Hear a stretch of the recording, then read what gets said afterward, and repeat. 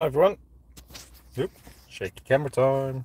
Hi everyone, welcome back to the channel, and just another little live chat or view. I'm here at Bulldog Services again. That's twice in less than a week, and second time worked perfectly as well. Not only that, it was on free vend.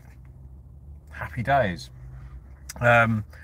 So it just got me thinking how much of a complete flip around and a 360 this is compared to, you know, the last probably year of avoiding this place. I generally avoid eco-trocity chargers like the plague. I avoided Bulldog Services, which always was my pretty much only charging option when I first bought my EV 3 years ago. And as the network got worse and worse, I avoided it like the plague. I just couldn't rely on it because I have no home charging. So I avoided that and started using a Polar at Letchworth, but that's become a little bit unreliable. I use local slow chargers when I can. And now there is Osprey at, I think it's Osprey or Genie Point at Morrison's in Letchworth as well. So I've got a few scattered around now. I've had work charging for a little while as well now, but obviously I haven't been in the office.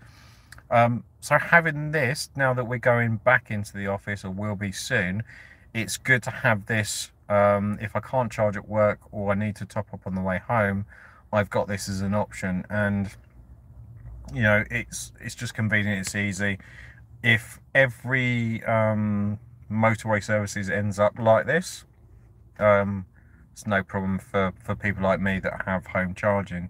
So, you know, with the details in my last video, which were about grid serves upgrades and all the things they're doing, the more charge they're putting in, the hubs, the big stations like they have in Braintree, it just becomes a no-brainer, a no issue. Now, it's not going to happen overnight, but the flip over with this one in Bulldog Services, knowing that I can get here, it's reliable. I got here on 7 miles left.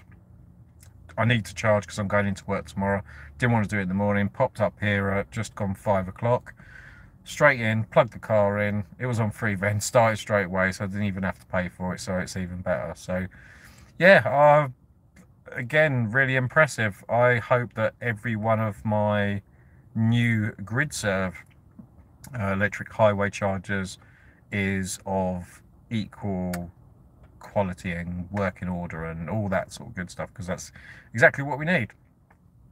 Anyway, yeah, just really a quick update. I'm just having a little look. I'm trying to use this on my phone. I don't usually do these very often, but you know, say hi if anyone is watching. I've got 2 people on there.